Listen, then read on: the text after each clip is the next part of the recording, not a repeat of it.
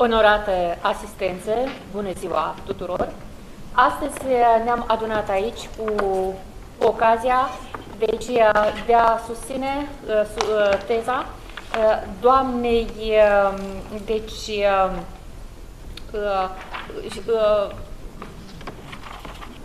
a doamnei DASMAN El-Fahel și Comisia în componența Cebotar Svetlana, doctor habilitat în științe politice, profesor universitar, profesor, Roșca Simion, doctor în filozofie, profesor universitar interimar, Academia Ștefan cel Mare al Ministerului Afacerilor Externe a Republicii Moldova, conducător de doctorat, domnul Sacovici Vasilii, doctor habilitat în științe politice, profesor universitar, Universitatea de Stat din Moldova, referent, de asemenea, Pârțac Grigorie, doctor în științe politice, conferențiar universitar, Universitatea de Studii Europene din Moldova, în calitate de referent oficial, și domnul Cruglașov Anatolie, doctor habilitat în științe politice, profesor universitar, Universitatea Națională Iuri Fetcovici, Cernăuți, Ucraina, referent oficial. Deci este componența Comisiei Consiliului Științific de susținere a tezei de doctor în științe politice a doamnei DASMAN El-Fahel, titulatura căreia este Finlanda și Israel, analiză comparată a politicii educaționale strategice, teză elaborată la specialitatea 562.01, teoria și metodologia relațiilor internaționale și a diplomației politice. Deci, dorim atât doctorantei cât și conducătorul științific succes și putem să începem discuțiile cu referire la teza de doctorat. Mulțumesc!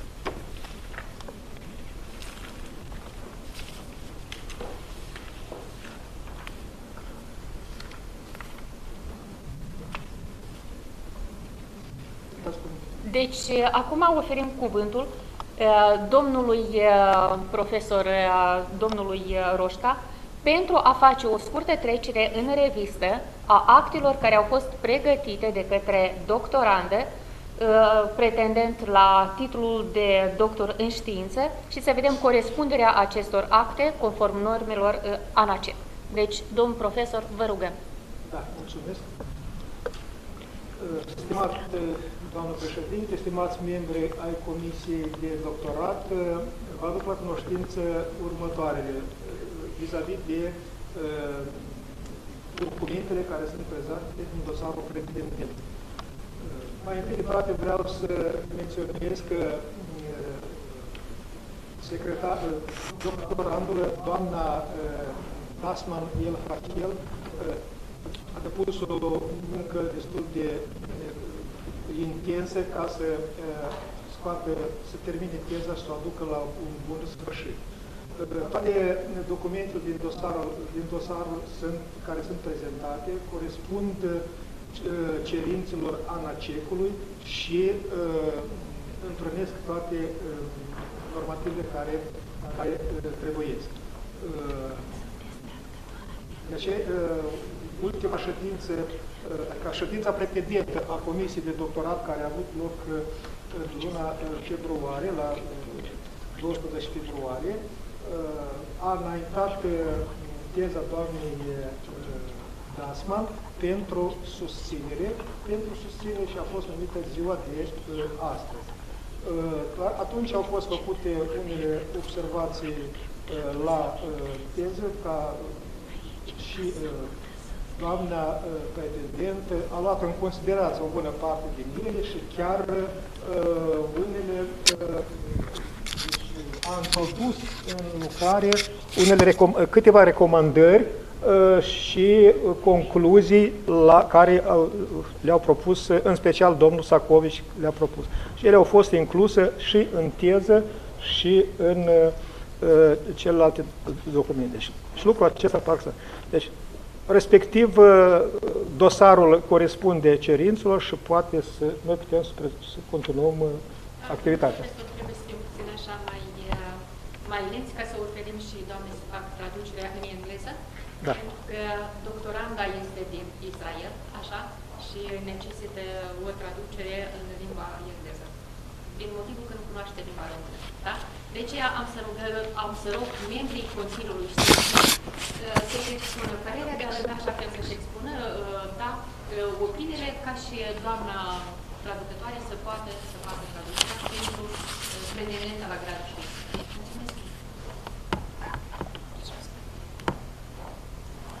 Întrebarea mea acum este, eu îmi cer iertare, dar nu știam că trebuia să traduc ceea ce ați spus dumneavoastră. Și eu nu înțeleg, dar am trebuia o traducere generală sau aveți documentul la care ați spus acum ce ați spus? Nu, așa e documentul. Deci, în linii generale, dumneavoastră trebuie să menționați că a fost prezentat dosarul, dar care corespunde cerințelor ANACEC. So, Mr. Roșca has presented the folder of yours, has presented all the necessary papers that you should have been submitted, and said that you have had a long process of research, and you got to the point where you are ready to share the information with everybody presented here. Da, vă mulțumim mult. Acum, cu permisiunea dumneavoastră, conform regulamentului ANACEC, oferim cuvânt doctoratei pentru a face o prezentare timp de 20 de minute a cercetării pe care a elaborat-o. And now, accordingly, as the National Agency for Quality and Research, we give the floor to Mrs. Doctoral student. This is El-Fahel DASMAN. So the floor is yours for 20 minutes. Thank you.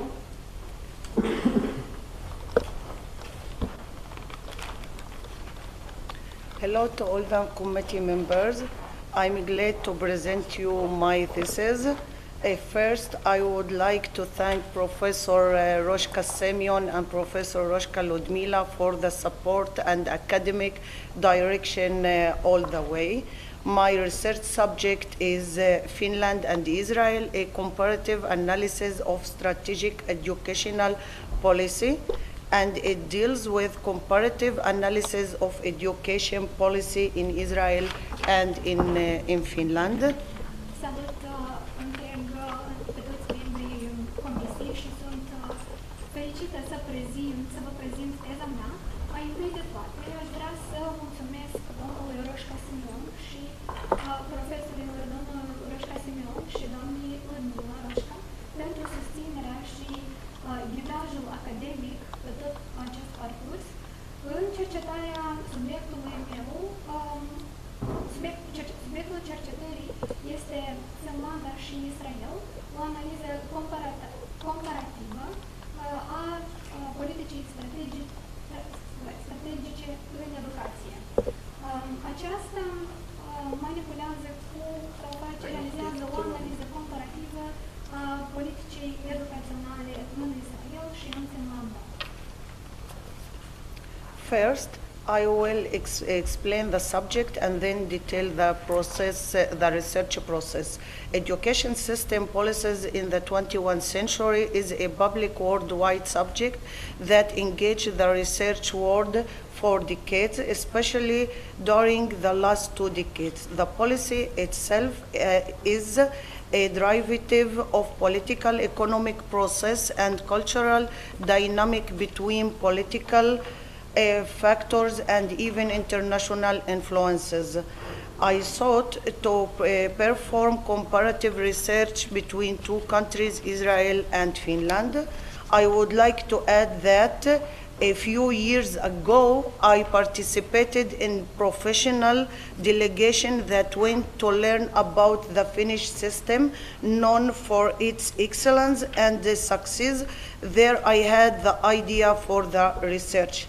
I should note that the education system of Finland and Israel seem to be opposites. Nevertheless, it may be analyzed in common tools and devices. By comparing the systems, we may also learn about strengths and weaknesses of the system to propose a strategic plan, mainly interdisciplinary, that is essential to the Israeli system. Mai întâi de toate, voi explica subiectul și apoi detalii privind procesul cercetării. Politicile sistemului educațional din secolul 21 este un subiect de cunoaștere și de interes public internațional care solicită ca cercetarea să fie parcursă pe durată de 10 de ani de zile, ceea ce s-a realizat în ultimii 20 de ani.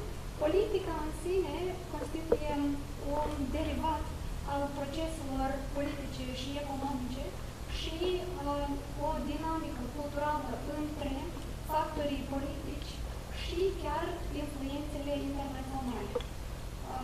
Eu am căutat să realizez o cercetare comparativă între două țări, Israel și Finlanda. Mi-ar plăcea să adaug că câțiva ani în urmă am participat într-o delegare profesională care a avut ca scop învățarea sistemului finlandez, cunoscut pentru excelența și succesul său, unde mi-a apărut ideea pentru această cercetare. Trebuie să menționez că sistemele educaționale ale Finlandei și Israelului par a fi opuse, în ciuda faptului că aici îmi propun să analizez instrumente și indicii comune. Prin compararea sistemelor, noi putem să învățăm despre punctele forte și slăbiciunile sistemului pentru a propune un plan strategic în mod prioritar interdisciplinar, care este esențial pentru sistemul din Israel. The state duty in shaping the optimal education policy and the will to express governmental political policy defined from the administration ideology is one of the required applications. This is a clear policy line that helps to select the desired image in forming the individual's identity in society, which will be expressed by defining the goals of the general education system. Additionally, the same international cooperation of learning achievement are loaded with political and social characteristics that will provoke public debate in many countries, especially in the OECD countries. Responsabilitatea statului în a da o formă politicii educaționale și dorința de a exprima politica guvernamentală este definită prin ideologia administrativă și este una care solicită aplicare. Aceasta constituie o linie politică bine definită care ajută în selectarea imaginii dorite în a forma identitatea individului în societate, care va fi exprimată de către scopurile sistemului educațional general. Mai mult decât atât, comparațiile internaționale similare în obținerea unui succes în procesul educațional pun o greutate, solicită implicarea socială și politică, iar acest moment va provoca dezbateri publice în mai multe țări, în mod special în țările membre ale Organizației de Cooperare și Dezvoltare. This research contributes is to the decision makers in the educational system in Israel in changing to the macro and the micro perception of managing the educational system, starting from the importance of changing the approach in perceiving the education status in society, assessment methods, development, and the teacher status in Israel, and curricula training that are committed to be adjusted to the 21st century. In addition, improving Israeli-foreign relations in an international cooperation with the Finnish education system, peer learning, and organizational transparency. And I add that that effort in the thesis results is for the comparative education policy change in the strategic view that improving the human capital through the educational system will provide a significant input to future economic and employment abilities.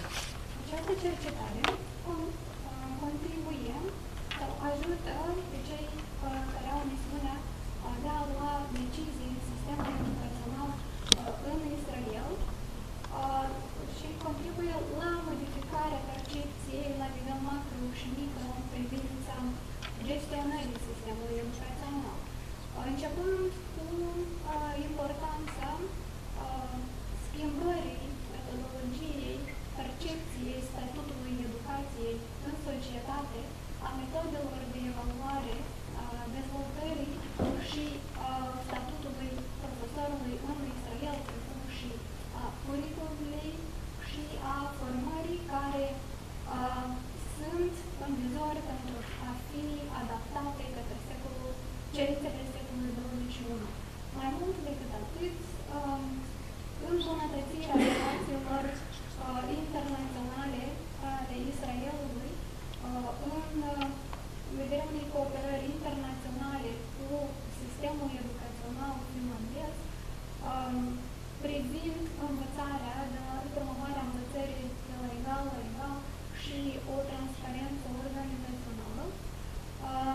Vin să adaug că efortul în obținerea rezultatelor tezei este pentru a realiza o modificare în domeniul politicii educaționale comprehensive într-un punct de vedere strategic care ar spori capitalul uman prin intermediul sistemului educațional și va furniza un atu semnificativ viitorului economic și abilităților angajării în muncă.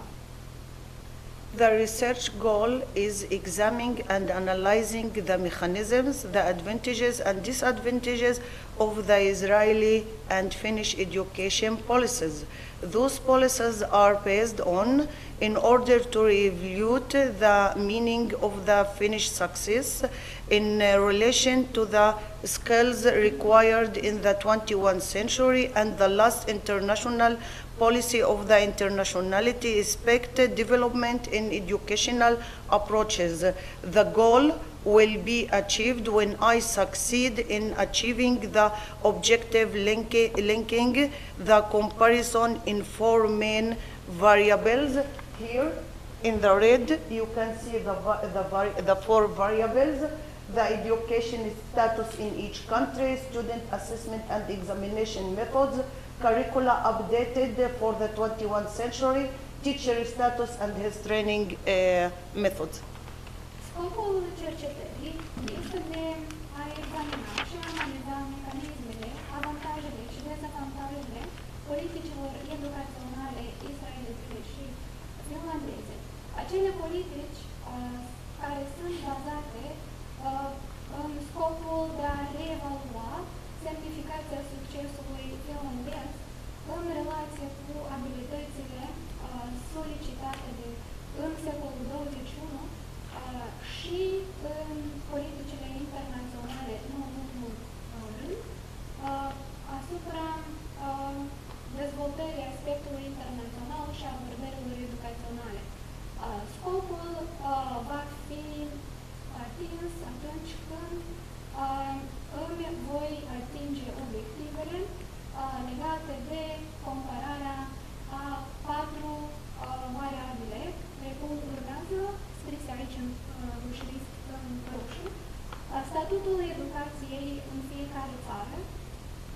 formarea studentului și metodele de examinare, înnoirea curriculului sau updatarea curriculei pentru secolul 21 și statutul profesorului și metodologia de formare a acestuia.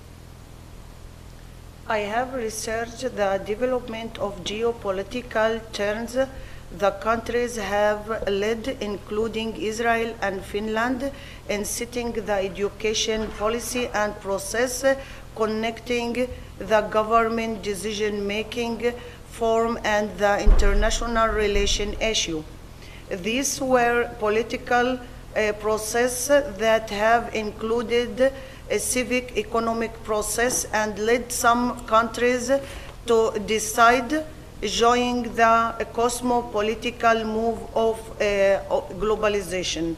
Global organization as the World Bank, the UNESCO, the OECD, and information from authorities as the central periods of statistics in Israel, in Finland, and every country researched, including Moldova.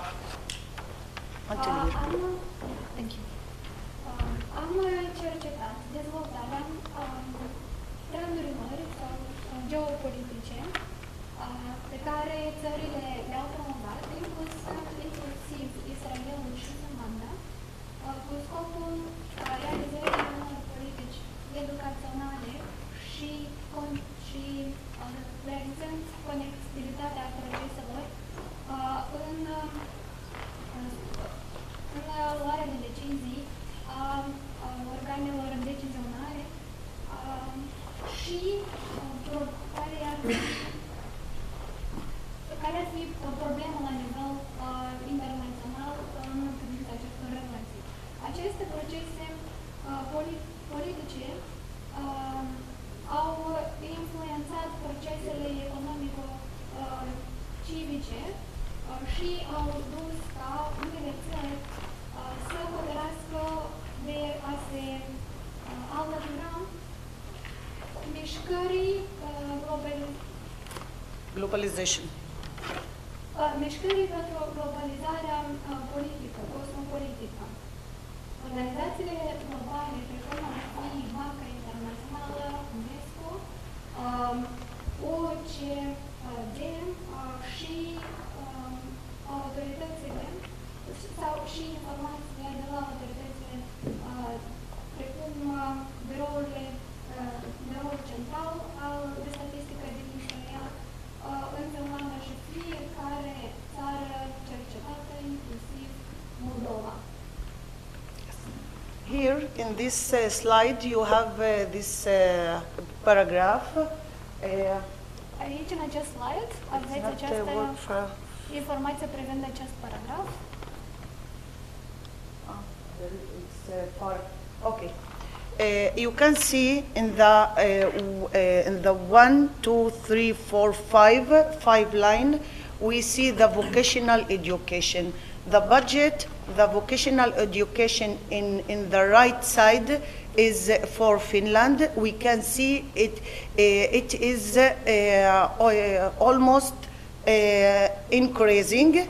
And in the vocational education in Israel, in the left side, we can see it that is decreasing. It's not high.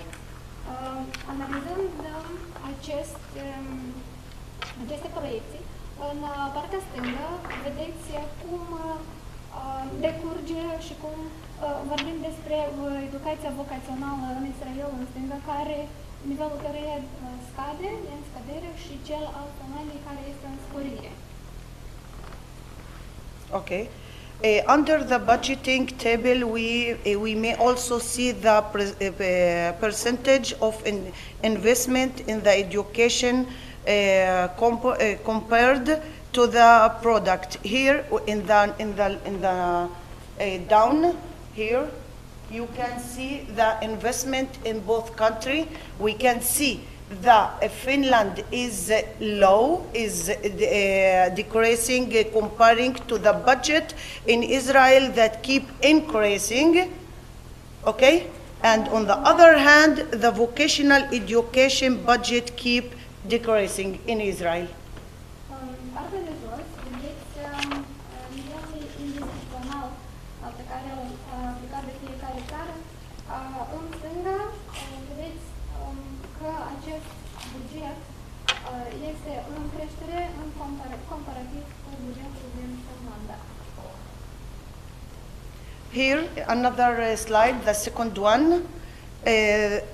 In the comparison of the educational establishment in both countries, we see a significant difference in the integrative educational approach in control in Israel. Finland, where the system is organized as a uniform and a common course from early age to adulthood. Vocational education is an integral part of educational system, a fact that explain the high productivity of the occupational market in Finland means in Israel in unsynchronized and have no coordinated process.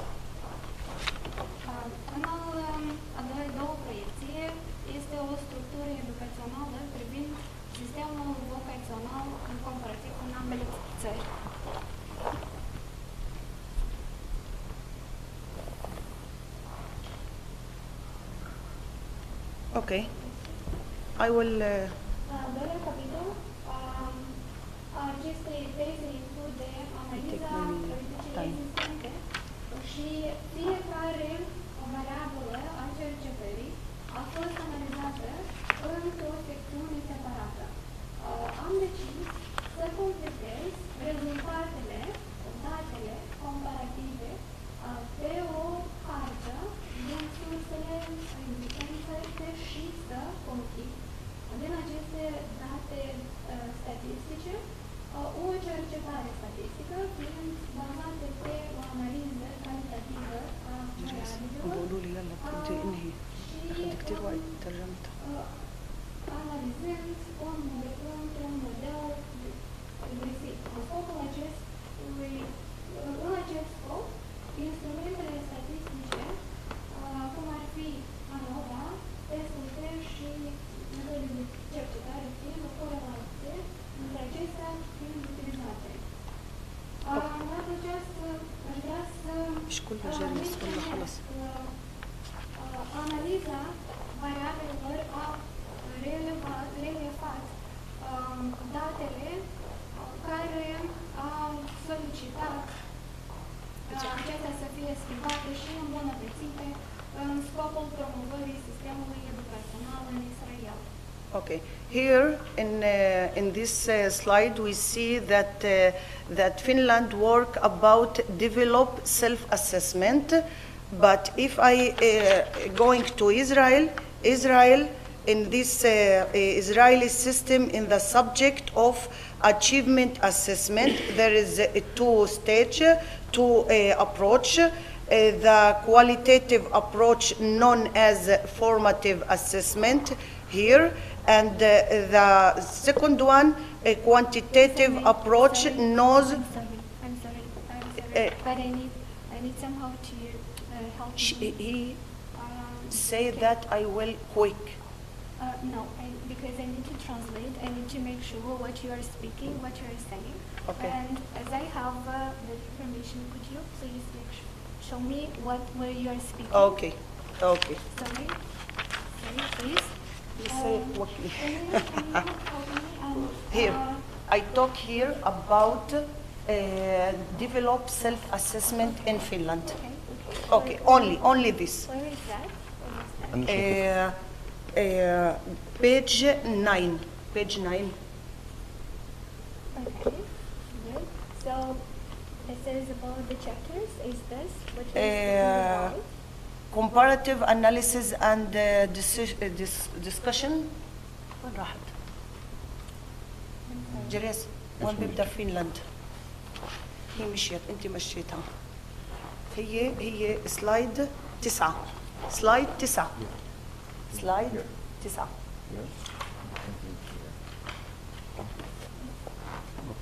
جريس حط لها 9. Yes.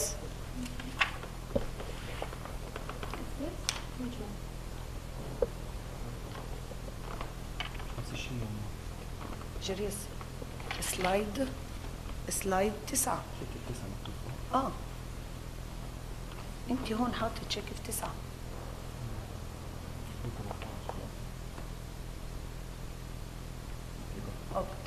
This one. Analiza comparativă privind evaluarea și testarea. Analizând metodele de evaluare și de examinare, noi am identificat diferențe semnificative în percepția politicilor educaționale. Finlanda, politica generală a sistemului educațional din Finlanda nu direcționează învățarea studentului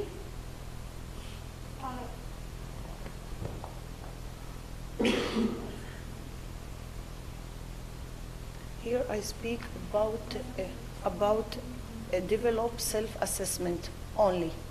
Se vorbește despre dezvoltarea autoevaluării, dezvoltarea autoevaluării.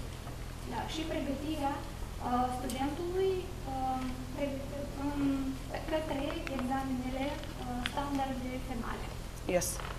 The another one for Israel. Israel, in the Israeli system, in the subject of achievement assessment, there are two main approaches that differ from each other. The first one, a qualitative approach known as formative assessment, the quantitative approach known as summative assessment. Vorbim despre sistemul israelin privind evaluarea sau care este scopul evaluării. Vorbim despre două metode care sunt diferite una de alta. Vorbim despre metoda calitativă, cunoscută ca și evaluare formativă, și metoda cantitativă, cunoscută sub numele de evaluare sumativă.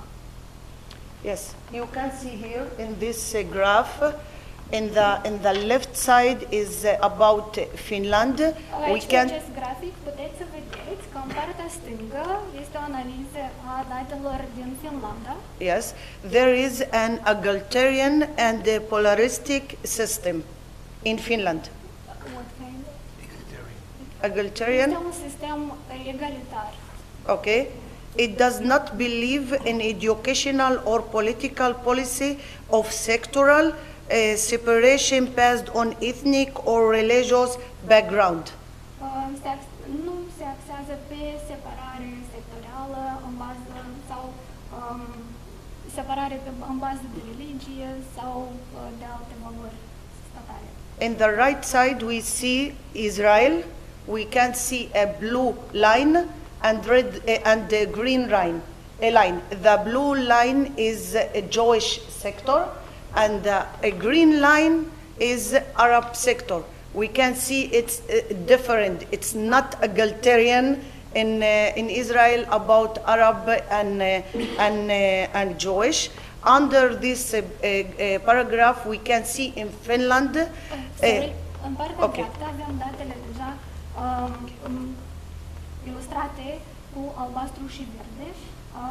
Vorbim despre sectorul educațional evreiesc și cel al Arab sector. Arab, și vedem că este o discrepanță dintre datele fiind egale.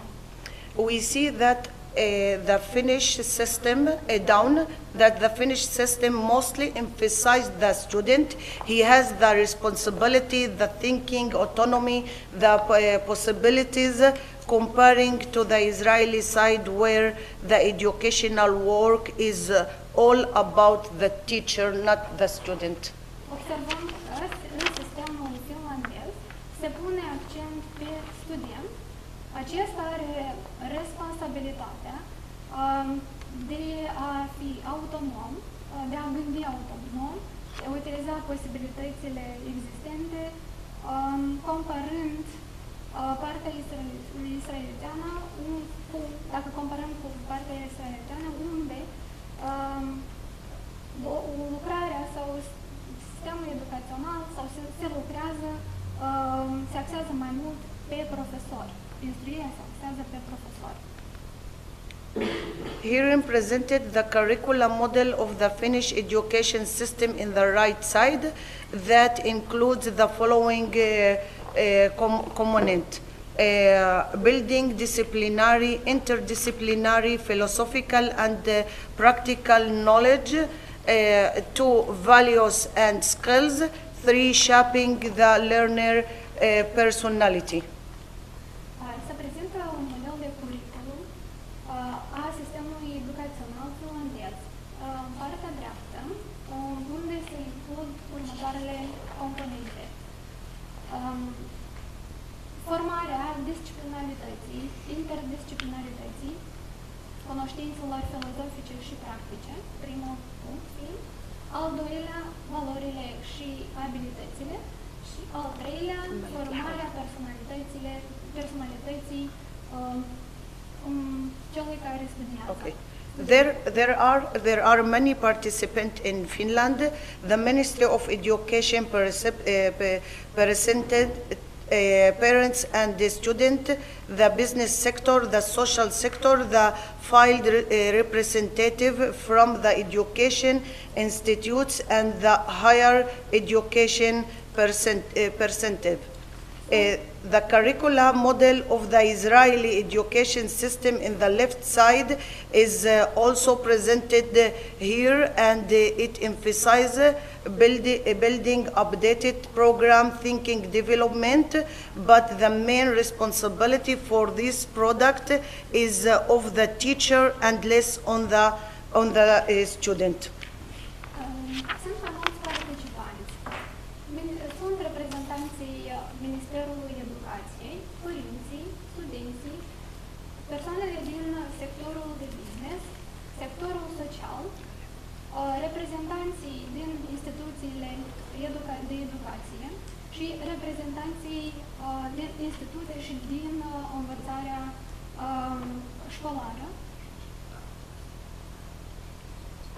Modelul de curriculum al sistemului educațional israelian, în partea stângă, este prezentat la fel aici și subliniază formarea și înnoirea programelor, dezvoltarea procesului de gândire, dar responsabilitatea de bază pentru aceste produse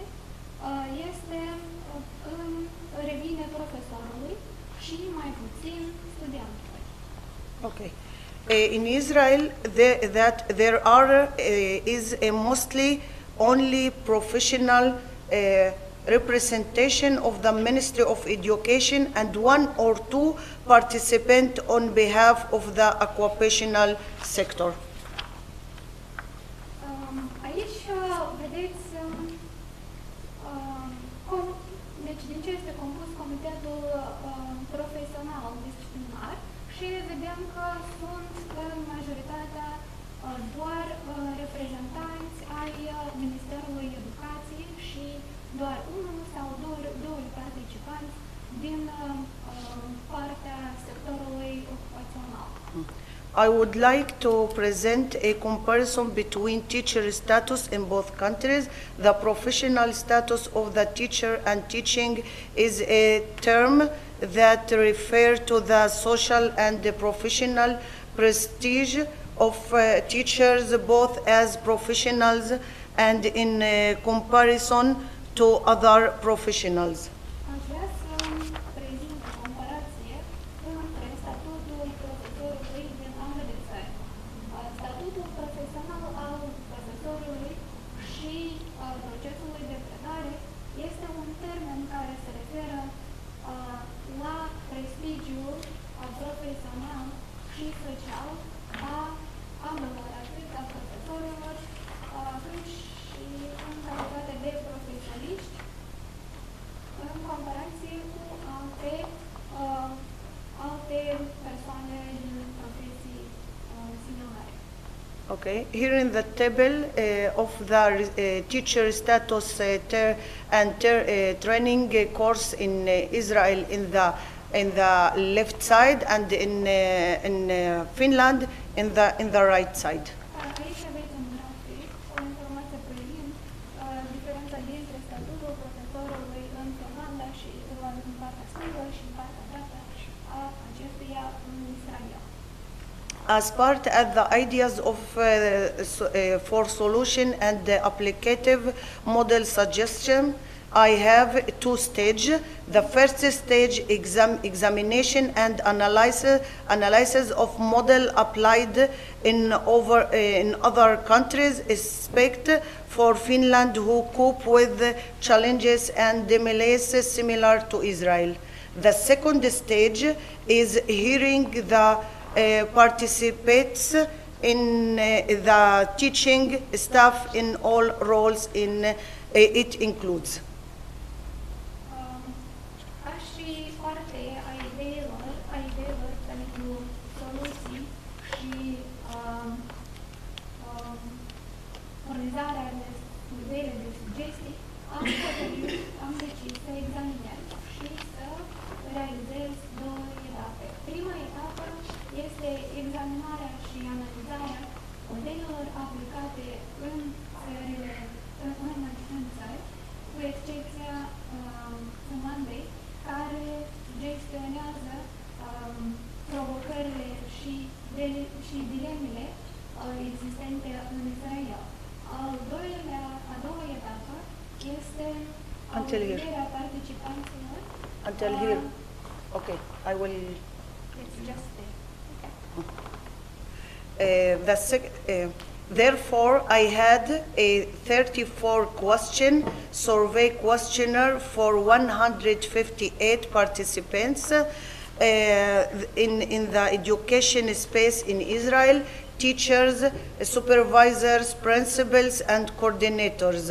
The questionnaire was examined and approved by the Ministry of Education. We have the authorization here in the you can. Deci, în a doua etapă a fost audierea participanților, membrii profesionali și toate rolurile pe care aceasta le presupune. Deși am avut 34 de chestionare pentru 158 de participanți, incluzând o varietate de roluri în spațiul educațional în Israel, profesori, supervizori, directori și coordonatori. Chestionarul a fost examinat și a fost aprobat de către Ministerul Educației israelilit și se prezintă toate aceste date după cum se arată, în formă imprimată. Okay.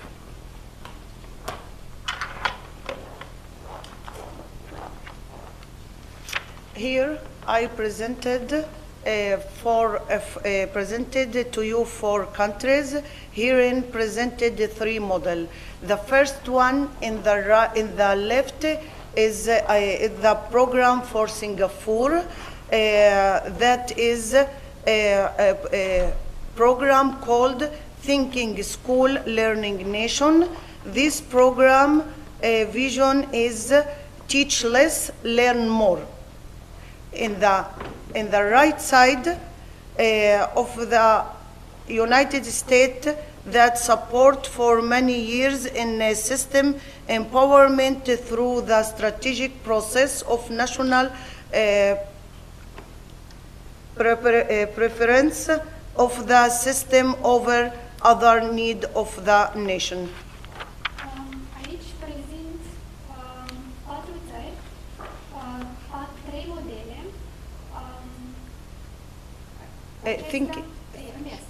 Prima țară este prezentată este Singapore, în stânga cu un program numit Școlile care gândesc, sunt națiune, reprezintă o națiune care învață. Și punctele pe care se pun accent sunt ajustarea spațiilor de învățare către la o calitate solicitată sau cerută, sporirea numărului sistemelor educaționale, sporirea numărului acelor persoane care finisează învățarea, îmbunătățirea calității predării și îmbunătățirea gradului testelor internaționale existente în Singapore. Viziunea acestui program este predă mai puțin, învață mai mult.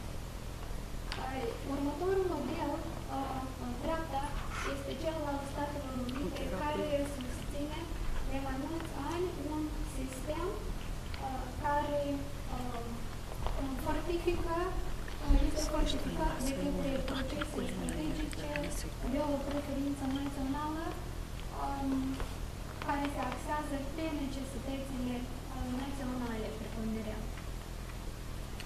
In the center, we see Canada, a country with a national education vision of equality, freedom of action, and empowerment of the local education system. In the presented model, we see power delegation, management responsibility distribution, and the free action for the education units as a whole. În centru vedem Canada, o țară cu o viziune educațională națională, egalitară, bazată pe libertate de acțiune și fortificarea sistemului educațional local. În modelul prezentat vedem puterea delegării, a distribuției responsabilității și a acțiunii libere pentru unitățile educaționale ca un tot întreg. Here is the model of Moldova, Moldova 2030. At the beginning, at 2014, the government has provided in 2014 the strategy 2020, and in June 2020 the parliament approved the program 2030. National Development Strategy. Trecem la sistemul de educație din Moldova. Atunci când guvernul a aprobat în 2014 strategia 2020, programul strategia 2020 și în iunie 2020 Parlamentul Moldovei a aprobat strategia națională de dezvoltare 2030 numită Moldova 2030. Here we can see the 4 steps or stage of the Moldova 2030 model. Aici vedem acele 4 etape ale programului Moldova 2030. Okay. Here. Okay, a change in each of the 4 variables. The education status in Israel is a very educated. It has to refer education on social economic context in a more focused manner based on the following criteria. 1, order to consistent data collection about over education, changing the budgeting model of the planning and the budgeting committee in order to cope with over education. 3, addressing budgets to the vocational training system. Schimbarea în fiecare din aceste variabile, vorbim despre statutul educațional din Israel, care, cu mențiunea foarte educat, se referă la educația într-un context social-economic, într-o manieră mai focusată, bazată pe următoarele criterii. As for the ordonată și de a ordona și vorbim despre colectarea consecventă ale datelor și ordonarea acestora privind supraeducarea, modificarea modelului de buget al planificării și a comitetului de buget cu scopul de a gestiona cu acest comitet de supraeducare ajustarea bugetelor pentru sistemul de formare educațională. As for the innovation change process in the assessment and examination methods, it is recommended achievement assessment will be performed along the whole learning process and will be called formative assessment. Two, a new procedure called assessment for learning will be integrated. În privința proceselor de modificare de inovație în metodele de evaluare și examinare, se recomandă 1. Evaluarea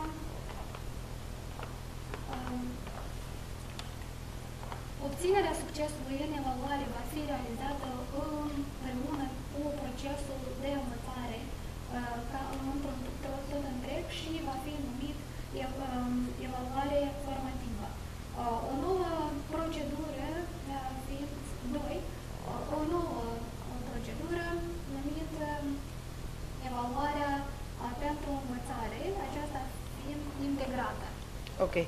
As for renewing the curricula and updated for the 21st century NERD, there will be a change process that include development and updated and relevance program, research-based programs that transfer the action weight from the teacher to the student.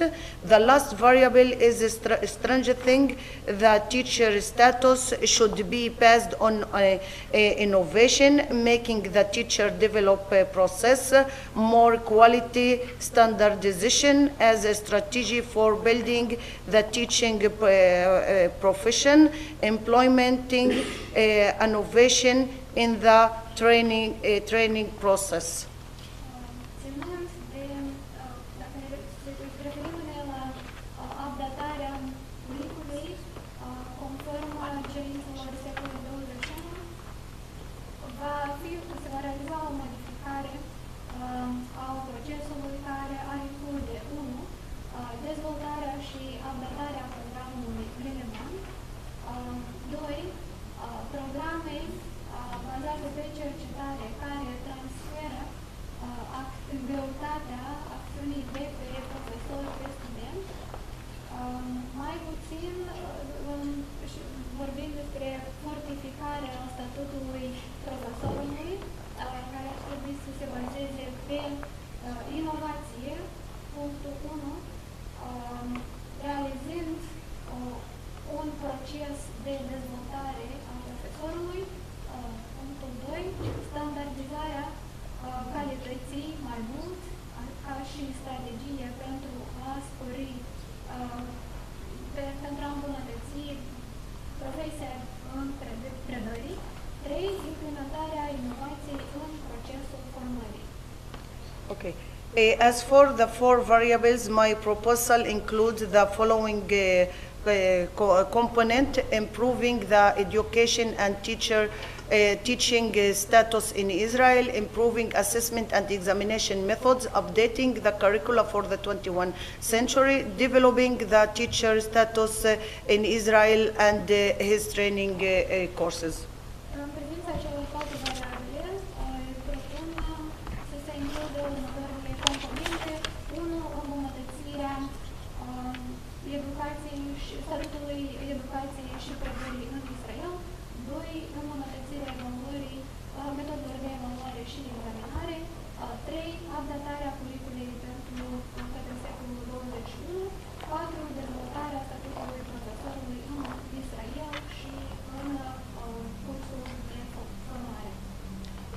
You can see here the last slide is two models in Israel. The first one in the right is municipality of Lod, this city that I live, that emphasized the idea of my research. And in the left side is a school, St. Joseph school of St. Joseph in Ramla that emphasize the idea for my research. Thank you for listening. Thank you, Ms. DASMAN, for your presentation. Da. Thank you. Și acum, ascultăm ultima parte. Revenim la procedurile. Ideile Tezei au fost prezentate în Ministerul Educației și au fost deja aplicate în câteva localități și instituții educaționale. În dreapta avem modelul aplicat în orașul Lod, care deja este implementat în instituții, care deja este implementat și se realizează o modificare a statutului educațional, unde se certifică statutul profesorului, se înnoiește curriculum și se modifică metodele de examinare. În stânga vedem modelul aplicat în școala din Ramla, St. Joseph, care pune accent pe ideea îmbunătățirii statutului profesorului, care influențează iarăși metodele de examinare, se aplică la nivelul modificării metodelor de examinare și adaptării curriculului. Mulțumesc pentru atenție. Here you can see a small film about my visit delegation in Finland. Aici vedeți un mic filmuleț realizat în Finlanda, când am fost delegată. All our supervisors for children kindergarten. Toți membrii prezenți aici It's a vocational. sunt reprezentanți sunt educatori din grădinițe. It's a vocational education. Educația precoce. Este vorba despre educația precoce. Thank you. Așa, mulțumim mult pentru prezentare. Și acum revenim la procedura noastră de examinare a lucrării. Onorați membri ai Consiliului Științific,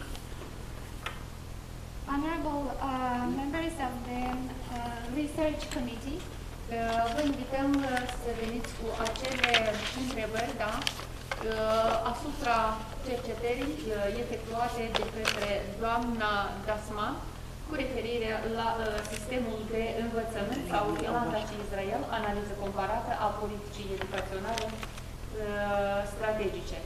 Deci, we invite you to ask questions based on the research made by Mrs. Daphna.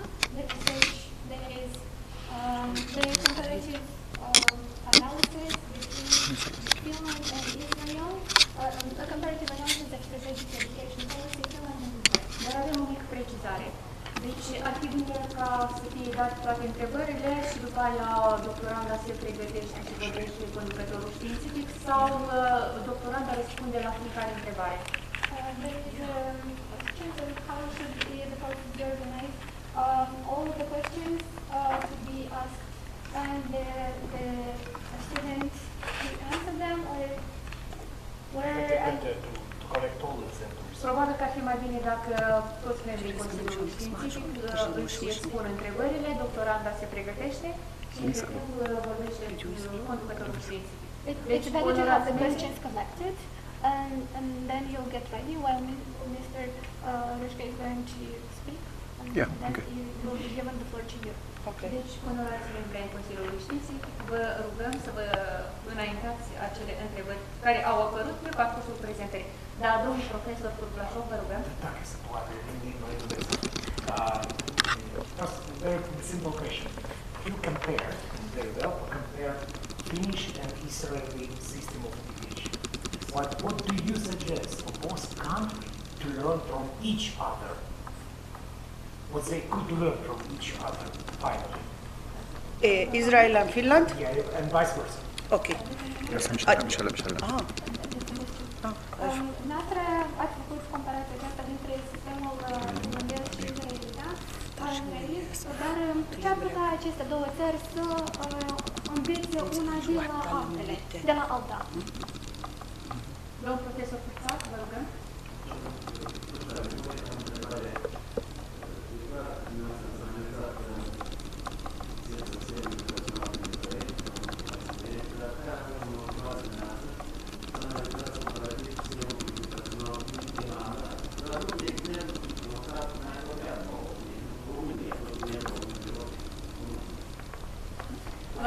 It's understandable why you analyze the educational system in your country, and I'm interested.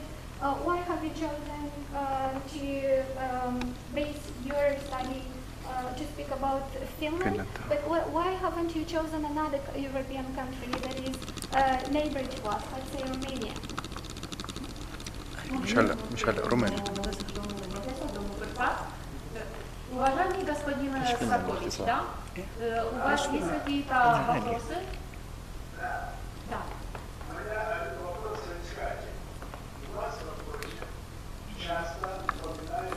Vasilii? Vasilii?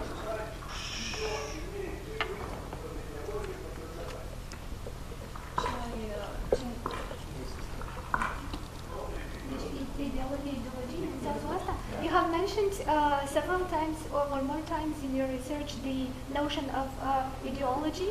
Yes. What do you mean by that? Why? What kind? Ideology in education. So it consists of what? Why ideology? Diana, I don't think I get that. Ideology. No.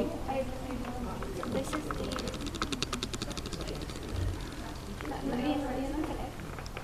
Deci, cu permisiunea dumneavoastră, am și eu o mică întrebare. Dar în momentul cu ideologie, este vorba despre ideologie, că nu înțeleg, dar n-ați știut o subiect. Deci, dumneavoastră ați analizat sistemul educațional din Israel și Finlanda, da? Ați făcut această analiză comparativă, dar aș vrea să vă întreb, ce strategii dumneavoastră ați putea să înaintați pentru Republica Moldova, pentru că și noi ne confruntăm cu multitudine de probleme aici, ce strategii ați putea să înaintați Republicii Moldova ca să-și soluționeze și ea problemele pe care le are în sistemul de învățământ, după modelul ea finlandez? Based on the research that you have made between Finland and Israel, which would be the strategies that you would suggest for Moldova to improve in terms of educational or on the educational level? I think Acum rugăm doctoranda să se pregătească, da? ideology. Și în timp ce doctoranda se pregătește pentru a ne da răspuns, da? Invităm profesorul științific, domnul profesor Roșca, să se expună cu referire la colaborarea pe care a avut-o cu doamna DASMAN al-Her. While Mr. DASMAN al-Her is getting ready for answering the question, we let Mr. Simeon Roșca to speak and about the pathway in the research that they have performed. Okay. In which question we begin?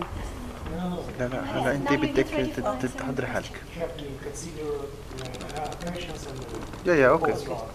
Okay. Mr. Roșca now speaks. Okay.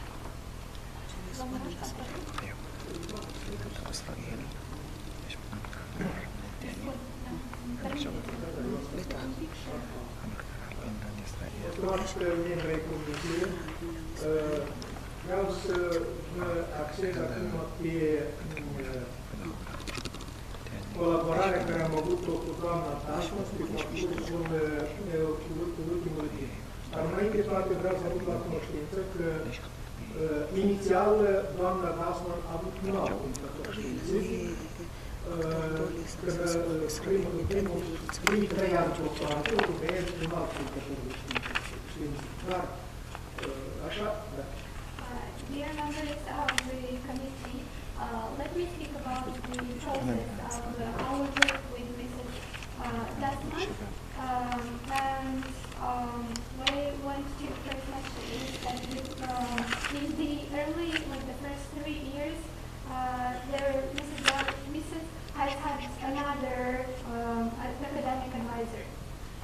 Dar așa, soarta a fost de așa natură că următorul științific a decedat și domnul Nazaria, Serghei, și atunci s-a luat decizia să-mi asum alt următor științific. Și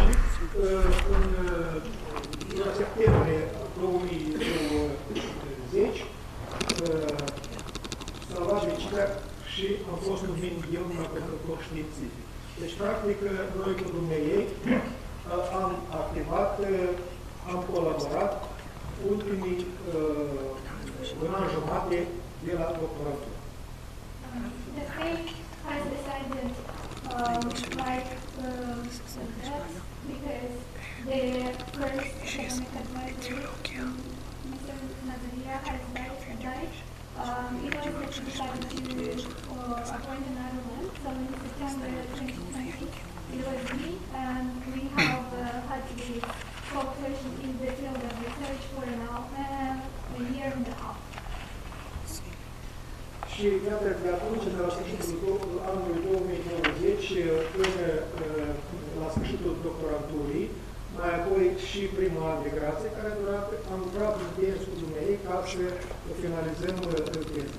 Clar că când am preluat teza, am făcut cunoștință cu materiale pentru teză, pentru că nu era teză, și am adus-o la un numitor comun, am redactat structura lucrării ca să corespundă acelor cerinți care sunt la noi în Republică și dumneavoastră undeva.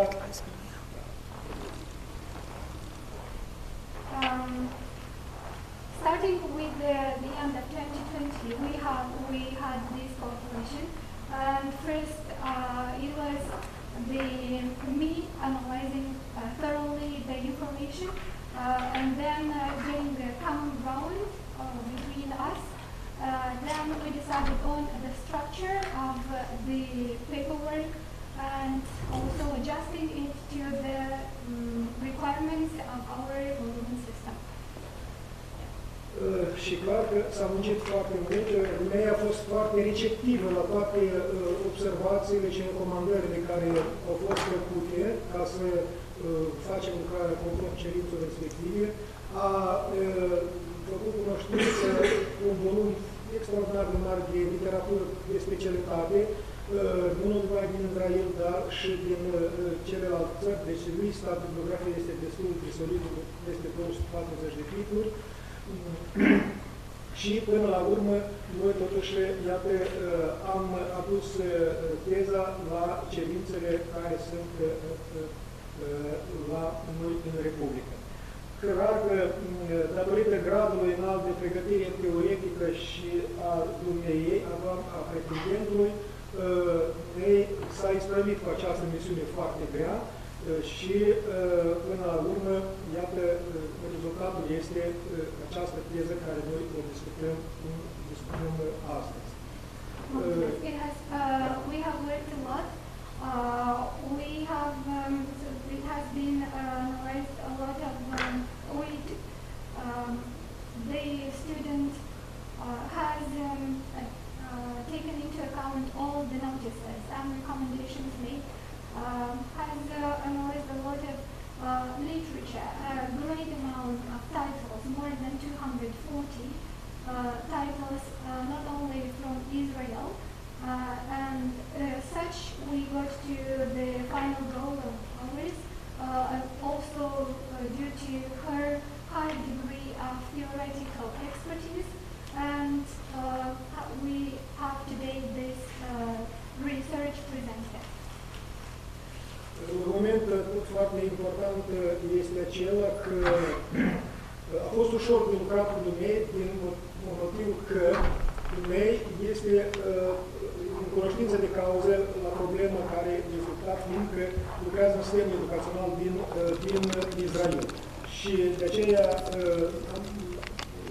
în conferința aceasta s-a găsit limbă comună, a înțeles toate observațiile și recomandările care mi s-au făcut și a ținut cont de toate acestea și am ajuns la finalul care îl avem astăzi. Moment is the fact that it was easy to work with the students, with the doctoral students, because she is a well-informed one, because she is working in the educational system from Israel. So the notices and the contributions made were taken into account as the research was made the Sperăm că efortul care l-a depus dumneiei o să fie de bun augur și o să termine cu un succes. We hope that the effort she has input in would be fruitfully achieved with the great result. Vă mulțumim mult, domnul profesor științific, domnul profesor Roșca. Acum invităm doctoranda, să ne dea răspunsuri la întrebările care au survenit cu cadrul susținerii tezei. Vă rugăm mult. We're grateful for Mr. Roșca, and now we invite the doctoral student to answer the questions. Please. The first one was about why I chose Finland, not another country, right? Prima întrebare a fost de ce am ales Finlanda și de ce am ales o altă țară, da? Okay. Okay. I say in my presented that I visit Finland. I participated in delegation international in Finland to learn about its system, and there I see that it's simple. It's education like different from Israel. The vocational is very high. Is very not standard. Not standard. In Israel, we always work about digital tools. It's cyber's very development. I see that the difference between always we know in the visa Finland #1 in the world. Why Finland, not Israel? Israel very development. And then I want to research this research to learn why Finland is very excited and what I can give to Israel to learn from Finland. I can't take Romanian and Moldova or Arab because Israel more excited, more advanced. Cauza de ce am ales Finlanda este ca rezultat al vizitei mele în acel program internațional care a fost demarată cu scopul de a învăța sistemul finlandez. Acesta fiind unul dintre axat pe învățarea vocațională realizată la standarde înalte, dar simple. Pe când în Israel fiind o țară dezvoltată, se axează mult pe metodele legate de învățarea electronică, cyber, iar scopul meu și de aceea nu am putut să dau exemplu țările României sau alte țări, neștiind, nefăcând îndeaproape cunoștință cu aceste sisteme, dar prin analiza sistemului finlandez am vrut să ofer Israelului oportunitatea de învățare. The second one about what suggests Finland to learn from Israel and the opposites. Yes, I talk about that Israel is a very development in electronic tools. Finland no, and he can learn from Israel. to make project together, technology. And Israel, before 20 years, it was always vocational education. Today, No. there isn't. I want to recommend to Israel to go backward and begin with the vocational education for all the students in Israel. Întrebarea era ce ar putea prelua Finlanda de la Israel și viceversa. După cum am menționat, Israelul este o țară, din punct de vedere cibernetic, foarte dezvoltată, unde se aplică metodele digitale sau tehnicile, instrumentele digitale pe scară largă în procesul de educație, de când Finlanda nu se face acest lucru. Deci asta ar prelua Finlanda de la Israel, să digitalizeze sistemul educațional mai mult.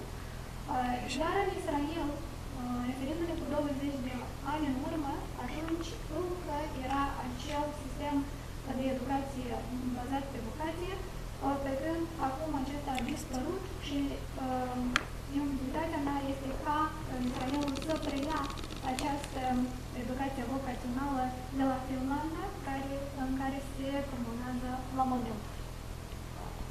Okay, the third question about the ideology. I can... Ideology of education. Of education. Yeah, of course. Okay, of education. Here I can see, I will see that every country have ideology for its ideology in education, and Finland is very quality ideology education in Finland, but in Israel there isn't. We can't see it. In one for this for Arab and Jewish, we see that it's not quality. There is streams. There is not egalitarian. There is what? Religious. Yes. The last one. Legată de ideologia promovată în domeniul educațional. În fiecare țară există o ideologie. În Finlanda, ideologia promovată este cea axată pe calitate, iar în Israel, după cum ați zis, există deficiența aceasta de egalitate care este dictată de religie. The last question, what I provoked to Moldova. Okay. Și ultima întrebare legată de Moldova, ce aș putea să propun Valentina. ce strategie aș putea să propun Moldovei? At the last part of the research, I give a recommendation. I have 5 recommendations for Israel. If Moldova take this recommendation and develop the education in the country, he can be more development, improving the education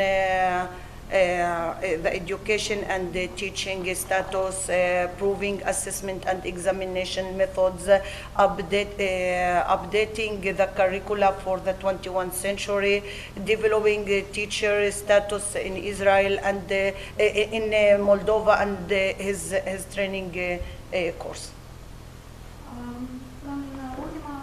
Ce aș propune este că în cercetarea mea, la sfârșit, în ultima parte, sunt 5 recomandări pentru Israel.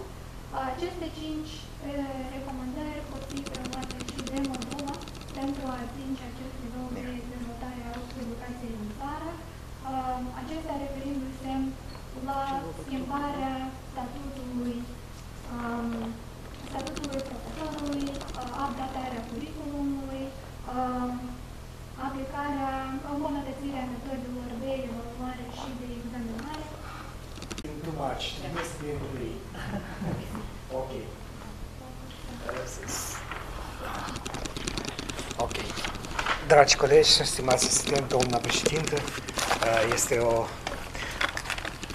mare plăcere că sunt aici la Universitatea din Stat din Moldova și noi ne vorbim în engleză cu referatul meu. I read with very interest that thesis, and really it is interesting for me because the educational systems and educational policy are of crucial importance for any country and global community. Sistemul educațional și sistemul politic este crucial, de importanță majoră pentru fiecare țară. And I agree that in order to understand them better, we have to make a comparative approach. Și cu scopul de a ne înțelege mai bine, ar trebui să realizăm un studiu comparativ. And on the one hand, it's very good to compare good countries, I mean successful countries, like Finland is a successful country for sure, and Israel, which is a really developed country with a lot of records and self-sustainable country, I would say. Pe de o parte, este bine să comparăm țările dezvoltate, cum ar fi Finlanda, cu un sistem educațional bine dezvoltat și Israel, care este un stat sustenabil cu politici de sustenabilitate bine integrate. It is very interesting that, well, maybe because of the academic supervisor, the researcher complemented the thesis not only with the cases of Finland and Israel, plus Singapore, United States, Canada, and Moldova. I think that this is an asset for the research. Un atu a cercetării este probabil se datorează coordonatorului care, datorită căruia s-a realizat acest studiu comparat privind în care s-au oferit date despre Canada, despre Singapore și despre sistemul educațional american. Da, și Moldova. Și Moldova. And I enjoyed reading of the text because, well, all the members of the committee, we are professionals, we are teachers, university teachers, and therefore to have a new knowledge about the educational policy system, it's very good for anybody of us. So from that point of view, I enjoyed the text, so you too. So thank you very much for making this contribution. Citind textul prezentării noastre, eu am savurat procesul și informația, ținând cont și de faptul că noi toți cei prezenți aici suntem profesori universitari și informarea în privința sistemului educațional este un atu specific, important, de aceea vă mulțumim. Speaking about the positive aspect of the thesis, I would like to add that it is grounded on the good deal of sources and literature, first of all. It is logically structured and is very comprehensive in narration. Un aspect pozitiv pe care vreau să o subliniez este faptul că lucrarea se bazează pe surse multiple și informația este logic structurată și the first part, comprehensive Narration. Și o narare comprehensivă a faptelor. Da. And it's very good that the conclusions are made with the author to any part of the paper, like chapters, subchapters, and general conclusions are impressive also. Este important de subliniat concluziile realizate în fiecare parte a cercetării, vorbind despre capitole, subcapitole Și în general. și în general. Da. And I enjoyed also that the text has a lot of data, figures, graphs, tables, and so on. So the text is well illustrated. It's very important because you can see whatever, facts, trends, whatever, and to check them up. It's very good. Important de subliniat că informația este foarte bine ilustrată prin intermediul diferitor tabele, grafice, toate acestea fiind ilustrând trendurile existente, hărți ilustrate. Da, e foarte bine. Da. And finally, what is very important for me, as a political scientist, in the same time involved in some practical activities, I very much appreciate if the theses are made or research is made of the practitioner, the person who knows the points from within. Sure, the author made it right that. În calitatea mea de specialist în științe politice, este important studiul bazat pe practică, ceea ce avem aici, unde persoana este chiar din mediul practic, în domeniul care se a realizat cercetarea. And finally, just finally about positives, that she made a very good recommendations. Okay, some of them would be debatable, but very good recommendations, which are practically oriented and well argued. Și ultimul aspect pozitiv este faptul că s-au făcut niște recomandări practice. În anumite momente ele ar putea fi puse dezbaterii, da? Dar ele sunt practice. And now I would like to say about some, well, maybe comments and remarks, I mean critical remarks. It's very important too because, she's lady, she's a researcher, but science is moving ahead because of critics. So, Știința merge înainte datorită criticii, de aceea aș vrea să le menționez și pe acestea. the first, my reproach is based on that fact that while the methods in the research are well explained, the methodology is not so. I explain.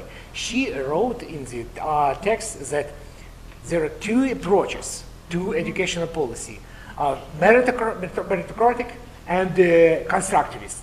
Well, it's about approaches to educational policy, but what is the methodology of the research? Metodele au fost descrise foarte bine. Mai puțin vorbim despre metodologie. Iată, vorbim despre cele două aspecte, despre meritocrație and constructivism. și constructivism. Da. But what about the methodology of research? Care este metodologia cercetării? For instance, just to explain, well, here are professionals, for instance, institutionalism, neo-institutionalism, functionalism, whatever, but symbolism, I don't know, but whatever methodology should be explained more carefully, which author accepted and went through the research with them. De exemplu, instituționalismul, el trebuie să fie explicat pe parcursul întregii cercetări. That's the first. The second is factors. And for political science analysis, it's very important to analyze what factors are most influential on the educational system and educational policy. Author mentions them, but I would like really to see them much more detailed, analyzed, and performed. For instance, interest groups, political parties, religious groups, ethnic communities, how do they influence educational policy and educational system in both countries? Următorul moment ar fi care sunt factorii care se implică la modelarea sistemului educațional. Vorbim aici despre grupurile de interes, de exemplu, despre partidele politice, despre alți actori politici, care ar fi influența acestora. Next point.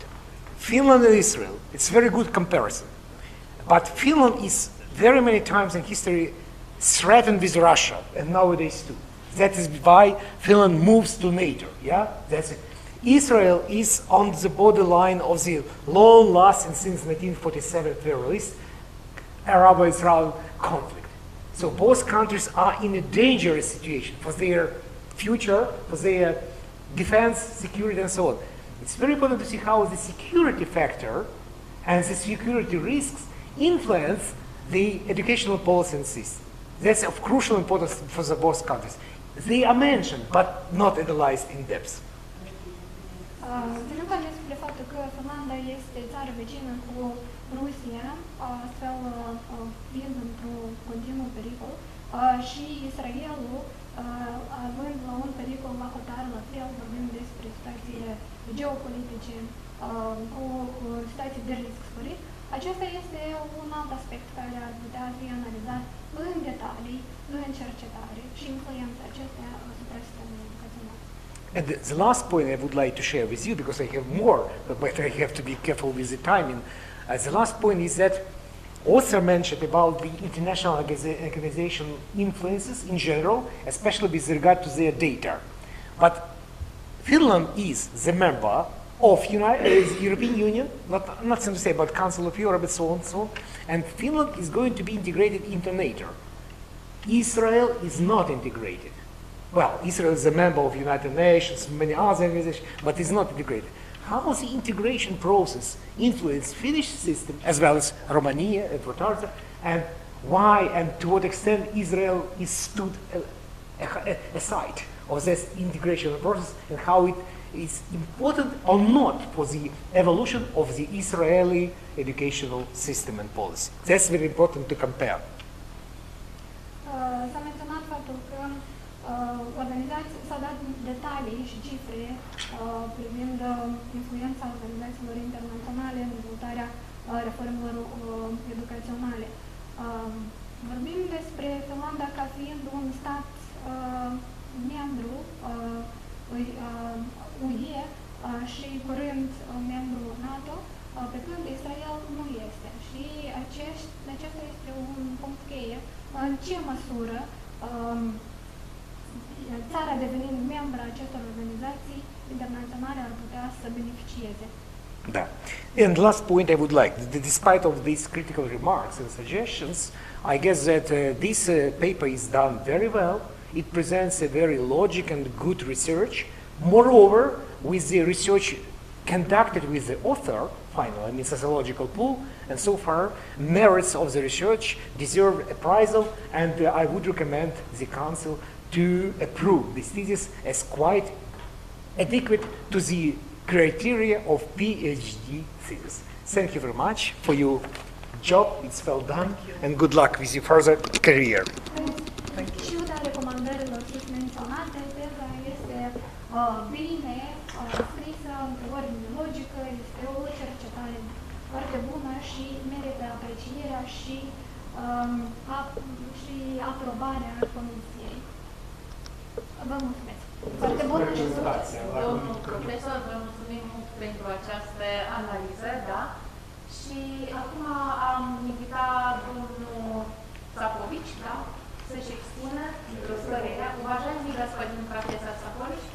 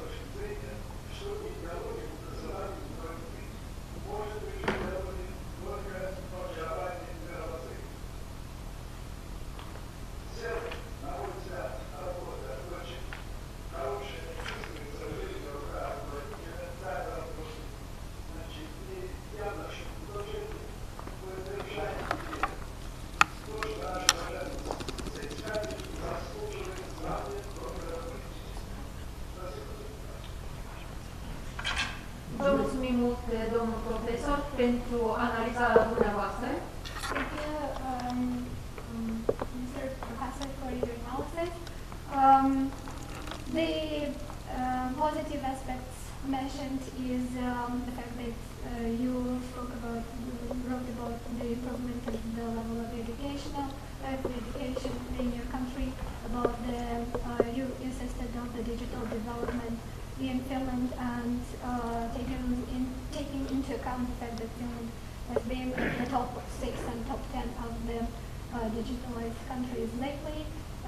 You used careful methodology, and their recommendations have been well supported, the structure being logical.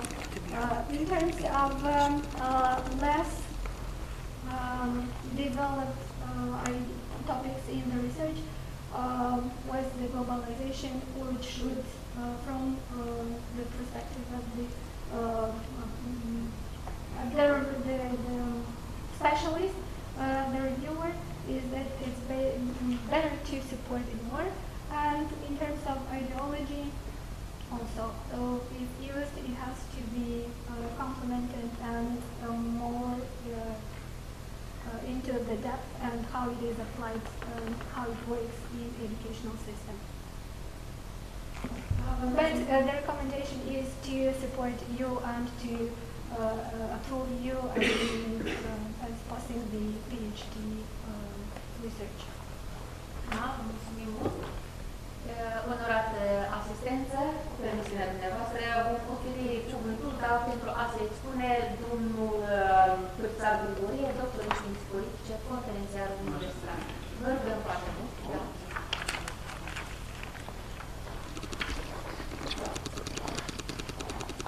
Stimați președinte, stimați membri ai Comisiei, eu probabil voi prezenta esențialul din aviz, dar nu tot volumul, care e esențial, fiindcă se va traduce.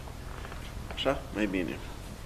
Honorable President and members of the Commission, I think I will just present a few aspects, not all of the content, but from my reading, from my memo, because of the translation.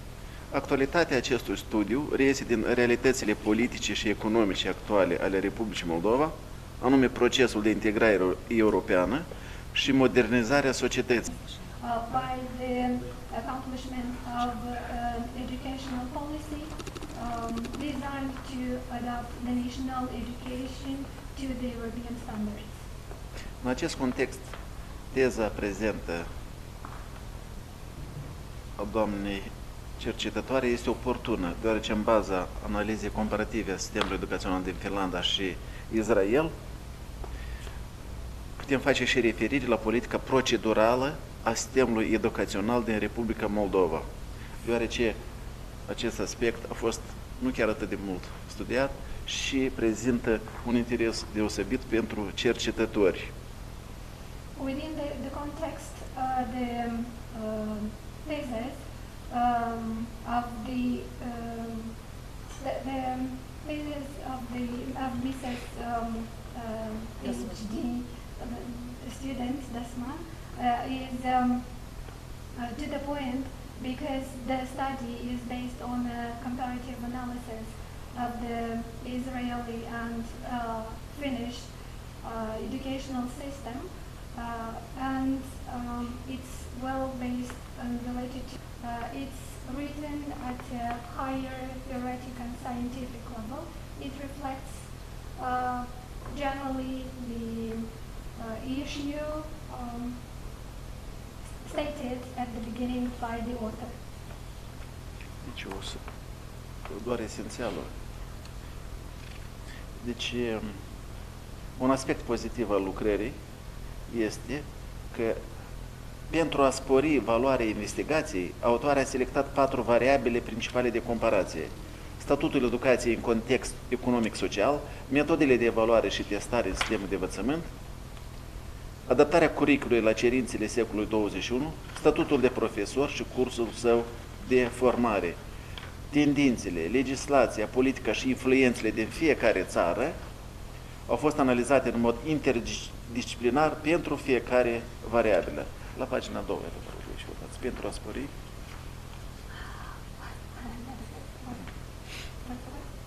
Pentru a spori. La pagina 2. Pentru a spori valoarea investigației.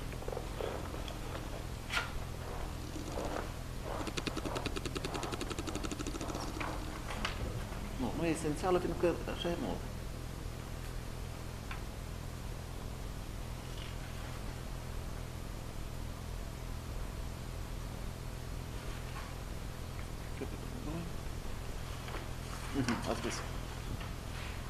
To increase the value of the research, the author has selected the main points to compare the status of the education within the social economic context, the assessing and testing approach in the educational system, adjusting or updating the curriculum according to the requirements of the 21st century, and the status of the teacher when training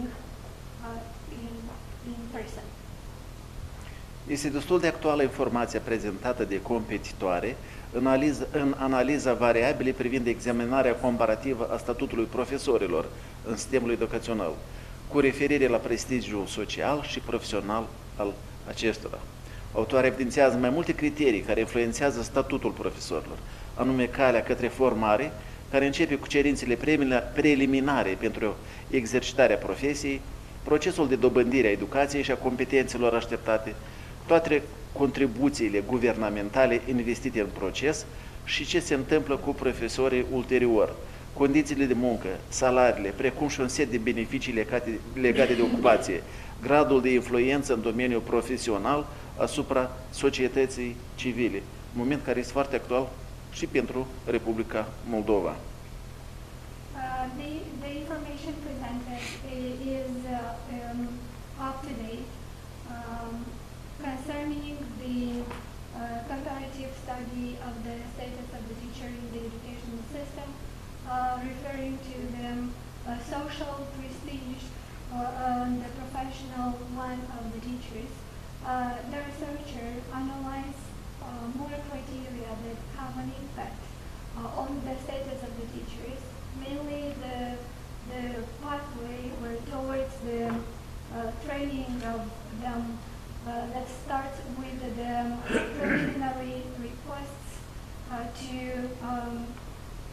perform this profession, the process of getting the knowledge and the abilities. All of these are having been inferred by the governmental contribution. It's earned by the labor conditions, by the salaries provided, and as well by a set of bond works that have a great impact on the professional field, not only and over the civil society, and not only, and this is mentioned also related to the Republic of Moldova policy as well. Can you please repeat the aspect that you want us to enhance? I think it's just an analysis that's the positive aspect. When it will be like positive, okay? You mentioned, okay. There were no questions. Thank you. Aproape deja de sfârșit, deci vom menționa în continuare și alte aspecte care oferă aceste investigații o considerațiune valoroasă. Autoarea cercetării elaborează la un nivel înalt mai multe concluzii axate pe problematica cercetării, cunoaște lucrările autorilor de vază autohtoni și străini referitor la tema cercetată. Prezenta lucrare dimensionează, din punct de vedere teoretic, politicile educaționale exprimate în Statutul Educației în Israel și Finlanda, politicile de management, paradigmele privind curicula, autonomia managerială pentru adoptarea deciziilor și aplicarea proceselor. În consecință, materialul factologic enunțat în cercetare va completa studiile din acest domeniu. We'll mention as a follow-up the other aspects they offer to the investigation and valuable consideration or offer the credit.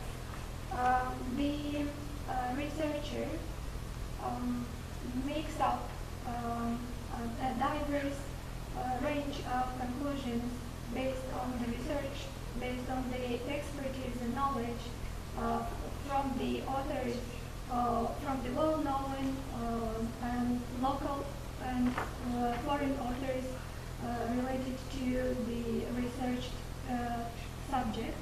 The hearing research is of a great impact from the point of view of the educational theoretic policies analyzed and applied in the educational in Israel and in Finland, and the management policies, the paradigms concerning the curriculum, the managerial autonomy for taking decisions and applying the processes, and collecting the data that have already been mentioned in the research. All these will complete the research in the field and provide them for later study. Apreciând de la justa valoarea cercetării, venim cu unele sugestii care, în viziunea noastră, ar aduce un plus pozitiv, deci un pozitiv cercetării, investigației. Întâi, în capitolul 3, modele și soluții pentru îmbunătățirea strategiei și politicii educaționale, competitoarea prezintă dezvoltarea sistemelor educaționale în Singapore, Canada, SUA și Republica Moldova, doar că, referitor la statul nostru, se cerea probabil un volum mai mare de analiză a sistemului educațional, spațiul fiind limitat doar la câteva propoziții. Having already the appreciation given to the research, we will mention the following suggestions. The first one, in the chapter 3, models and solutions to improve the strategy and educational policies, the researcher presented the educational system development in Singapore, Canada, USA, and the Republic of Moldova. But concerning our country, a bigger amount of info would have been better to have, because you have just given 3 or 4 sentences related to the topic. Doi, Did you understand? That was okay? No, too less information about Moldovan system. Not enough. Doi, cercetătoarea nu abordează suficient impactul dezvoltării sistemului educațional de Republica Moldova asupra contextului integrării europene și a realizării prevederilor statutului de țară candidat la aderare la Uniunea Europeană. The researcher doesn't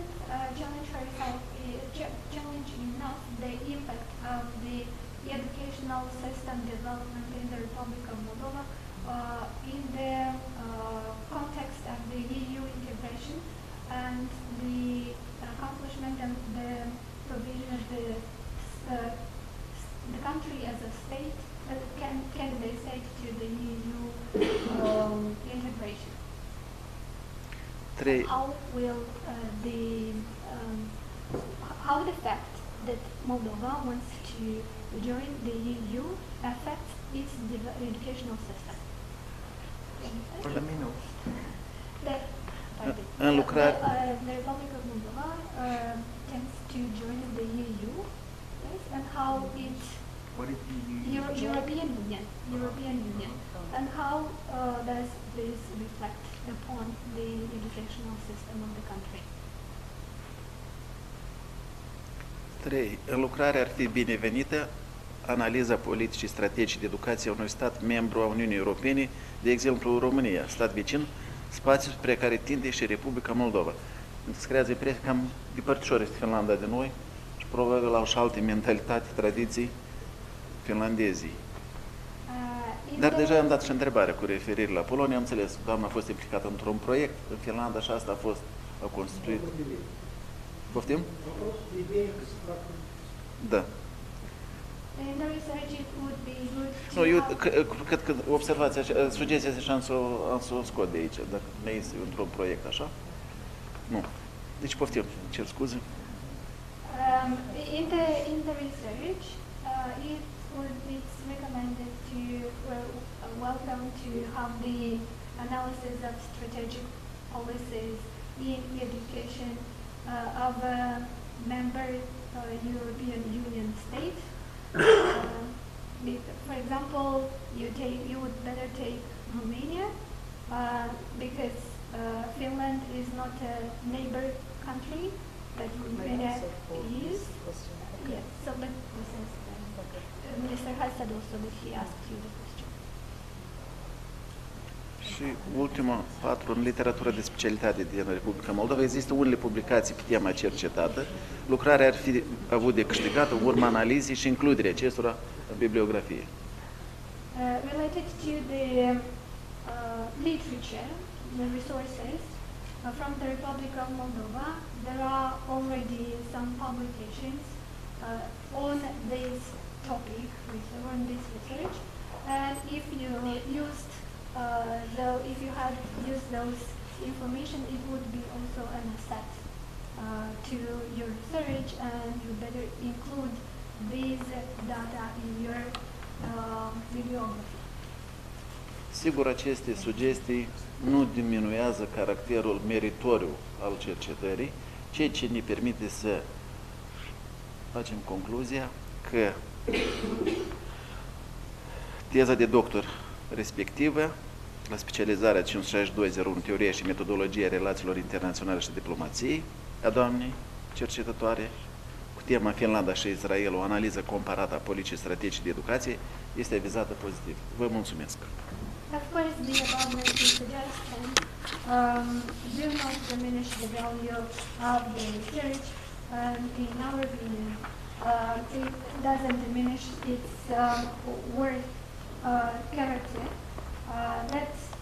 That allows us to issue the conclusion that the thesis with the PhD thesis in the political sciences with the specializations 562.01, theory and methodology of international relations and diplomacy of Mrs. DASMAN El-Fahel with the topic Finland and Israel, a comparative analysis of strategic educational policy to be proposed as sustained.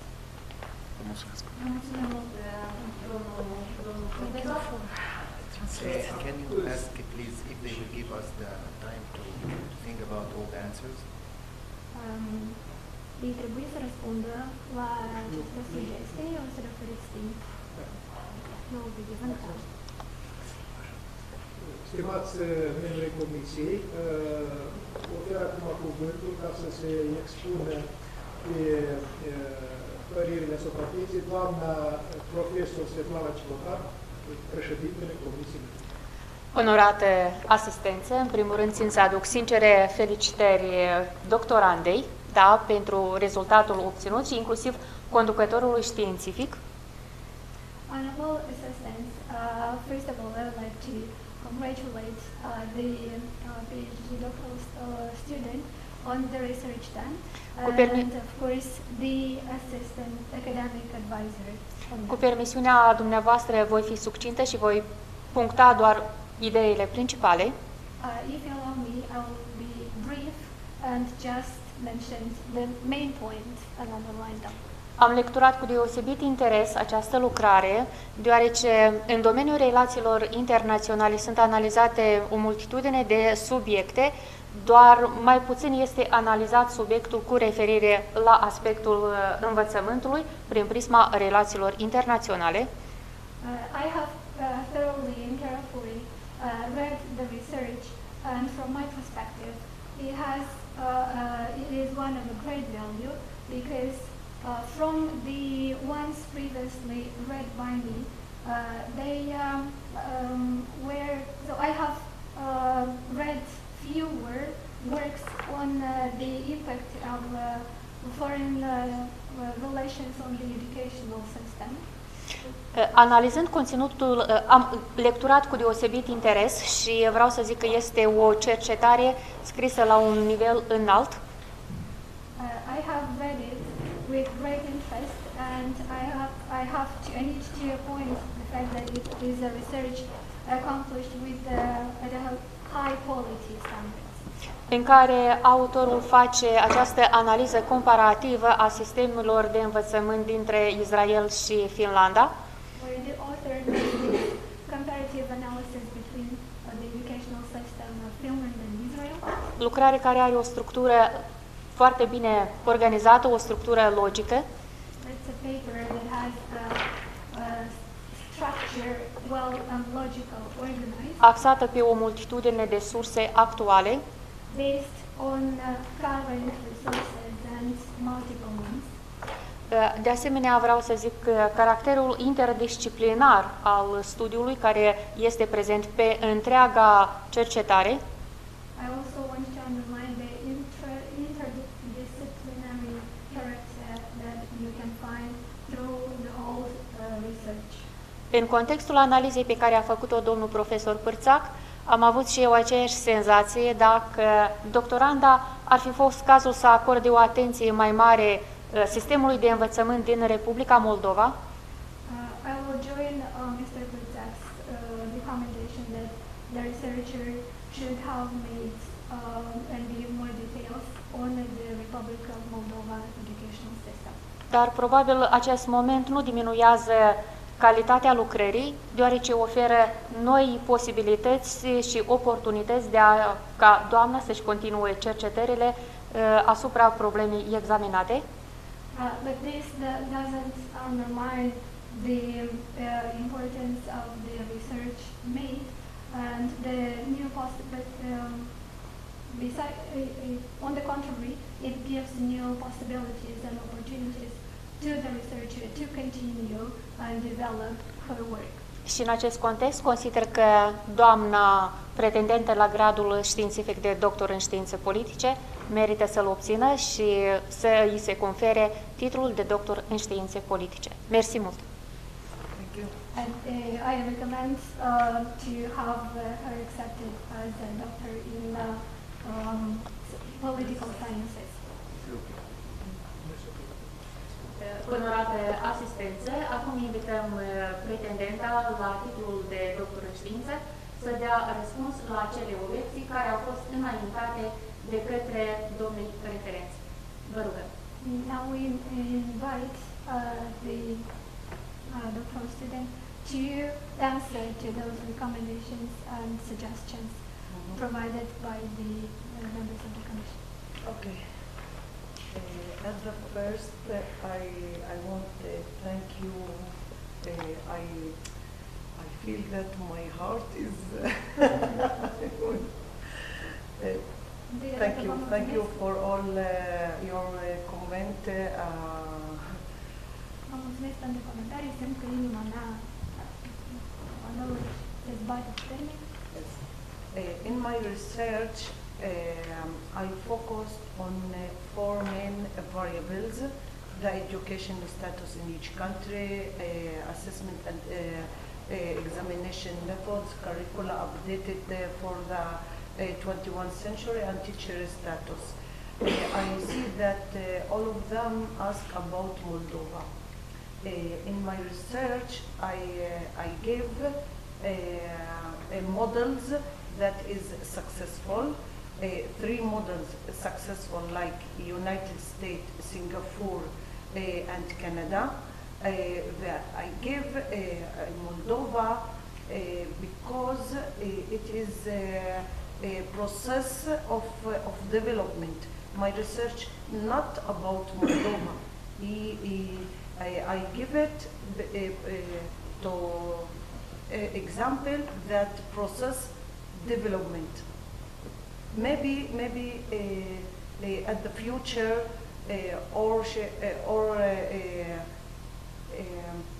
begin with a new research about Moldova, or if Moldova take all the recommendations that I give in my research, it can develop itself. În teza mea am vorbit despre cele 4 variabile, precum îmbunătățirea prevederii, îmbunătățirea metodelor de evaluare și examinare, îmbunătățirea, îndotarea curriculumului și a statutului profesorului, oferind ca exemplu modele de succes, precum sunt Statele Unite, Singapore și Canada, iar Moldova nu a fost una dintre țările model, ea fiind una dintre țările în proces, în cursul de dezvoltare. Și dacă aceasta o să ia ca reper punctele menționate în cercetare și o să le aplice în sistem, ulterior aș putea și să continui cercetarea și să analizez aceste aspecte aplicate în țară. Can you please repeat what Mr. Vasilii, Sacovici, sorry. About what? You could cite for procedures the concept of globalization, which he regards as not available now, and he didn't agree with you. Ideas and ideologies represent educational policy, so rather just mentality or the scope of mind, but not in the education. Of course, it's the most important remarks.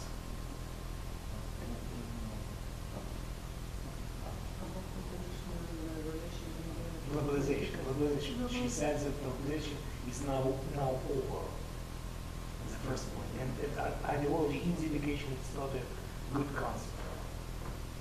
Okay, at the first, I written here, when I take his comment, I write in the correct table, in the first chapter that includes the international review, many resources reviewing geopolitical and historical process were also combined. The subject related through theory of national policy, politicalizations, and the global trends, research subject that were included in the review, the liberalism theory and the international with the international terms, analysis of the John Locke liberalism theory. I have. Can you just answer about the globalization that is in the country? We give the globalization or the ideology also for the education automatically, because the education and the ideology live at the same place. You cannot separate between them. We have discussed this before and we answered this mail. Yeah. Globalizarea și ideologia merg mână în mână și ele se implică oricum în dezvoltarea sistemului educațional, iar în capitolul 1, în cercetare, sunt toate datele și sunt argumentate privind acest aspect. Acolo vorba era despre altceva, că ideologia nu are ce căuta în educație. Iar acolo era aspectul altul. There is that the ideology doesn't have space, doesn't need to be in the education. Doesn't need to be.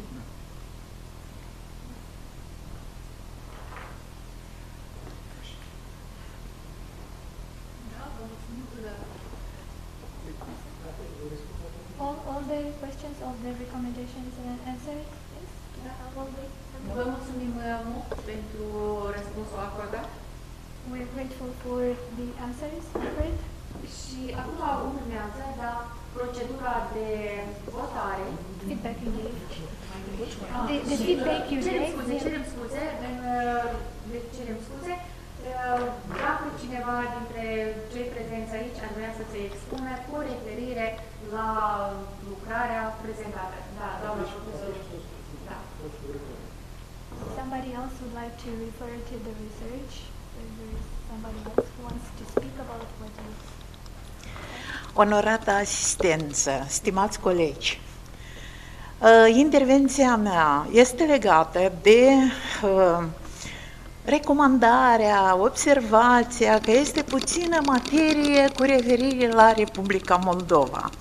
Deși pretendent a răspuns că țara noastră încă nu este un model frumos, bun, o experiență pozitivă în organizarea și desfășurarea educației, vreau să spun că această teză vine cu o contribuție serioasă pentru sistemul educațional din Republica Moldova.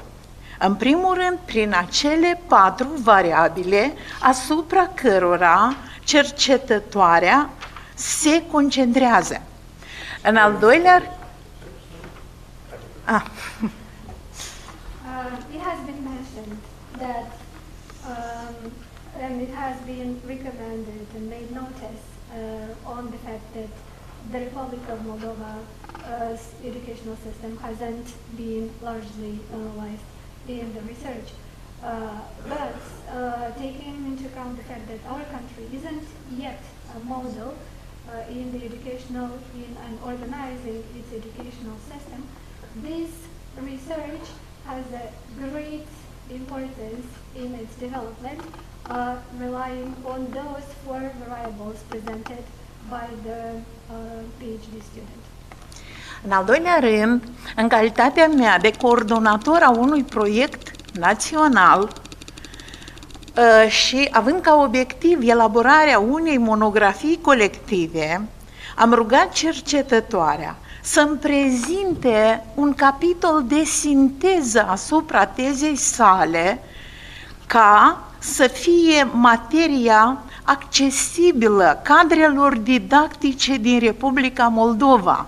Pentru noi este foarte importantă experiența pozitivă a Finlandei, care a fost cândva la nivelul acesta de jos și observăm în cercetare cum se ridică la un nivel care este de invidiat, care este de observat, care este de urmat. The second moment I want to point is in the capacity of coordinator of a national project on making up and collecting monographies, I asked the researcher to present a chapter with adjusted and compiled info as a synthesis that would be available and easy to use by the Moldovan teachers as an example for us taken from Finland, who started from the bottom and that moves to the top. Această monografie a fost distribuită la un seminar al pedagogilor din Republica Moldova și am avut dezbateri asupra acestui model pozitiv, bun de preluat și asupra educației interdisciplinare cu care noi acum ne familiarizăm. Dorim să-l implementăm în țara noastră. Vă mulțumesc! This monography, this information has been presented and shared during a seminar organized for teachers, and the theme has been widely debated, and the model has been analyzed as the one to be accepted and applied. And speaking here about the interdisciplinarity in the educational system, where the teachers tend to get themselves more informed and tend to apply even right now. Mulțumesc. Thank you. Noi vă mulțumim. Onorată asistență, conform procedurii, da, am dat doctoranda, deja pretendentă la titlul de doctor în științe politice, dacă poate să iasă pe o perioadă de 15 minute, ca noi să putem să ne expunem și să evaluăm.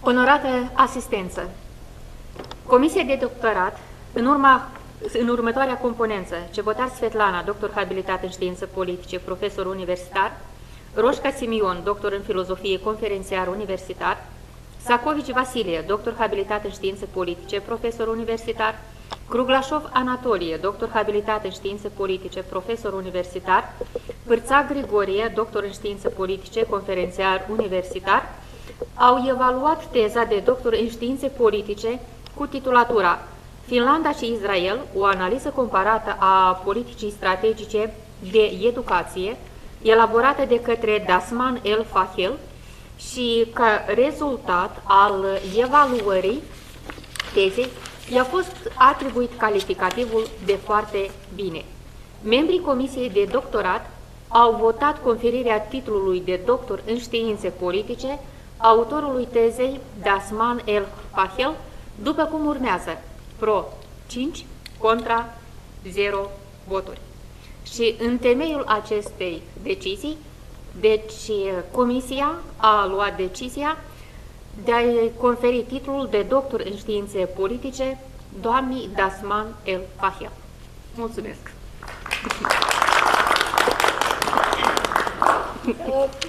For an overview, you have been given, awarded the title, scientific title of PhD in political sciences, and all the commission members, which were 5, they were for you, and you got the qualification in the end very well. Congratulations. Și acum oferim cuvântul doctorandei, tânărului doctor în științe politice, pentru că oficial este din momentul...